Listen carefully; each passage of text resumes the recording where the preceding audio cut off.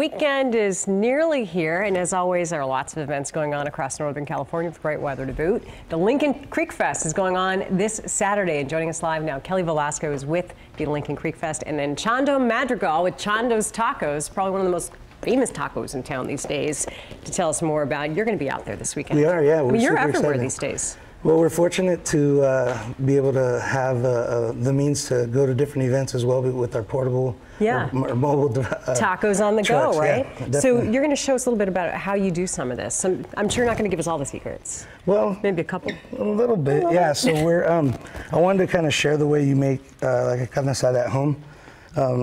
You would start off with your meat, right? Mm-hmm. We use a chuck roll at the shop, and so sliced pretty thin. Absolutely, about a 1/4 inch. Okay. I would dip it in citrus juice is what we have, and then you could use your favorite seasoned salt. So why do you do the citrus juice? What does that do with the meat? It softens it up and it gives it a nice little tangy flavor. So it breaks it down a little bit before you start cooking it. Yep. And we would marinate it a day or two prior to cooking it, right? And so then we throw your favorite seasoned salt on it. We make our mix, of course. Both sides. And then you grill, right? And then you grill. Perfect. Yeah, so we do everything on open flame. They didn't let us bring the open flame barbecue in the studio, right?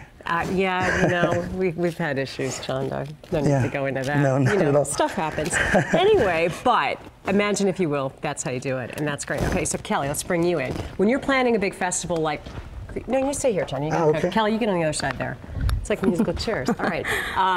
So when you're planning a big festival like this, the entertainment and the food is key to getting people out there to hear your message. So what are the things you want people to know about what they'll find out there this weekend? Sure. On Saturday from 11 to 2 at McBean Park in Lincoln, we're hosting the festival. It's free, family fun for everybody.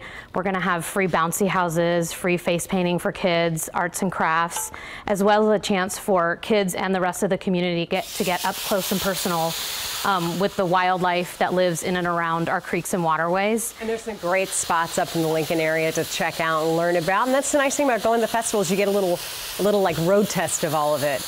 All right, so you got the meat on the griddle now, cooking that up. How many tacos, like at a festival like this, how many tacos are you making a day? I would say at least 1,000 tacos. Really? Yeah, we've been really lucky to have a really loyal following, and we like to get out to the community as well. Very good. So yeah, we're out there just cranking food out as fast as we can. Okay, you've brought a whole variety of toppings. Is there anything that people ask to put onto tacos and you've said, nope, not doing it? Well, we kind of try to stick true to who we are, right? And we try to keep it as authentic as possible. So the toppings that we put on there, cilantro, onion, guacamole, and salsa. We use a green salsa on the carne asada tacos.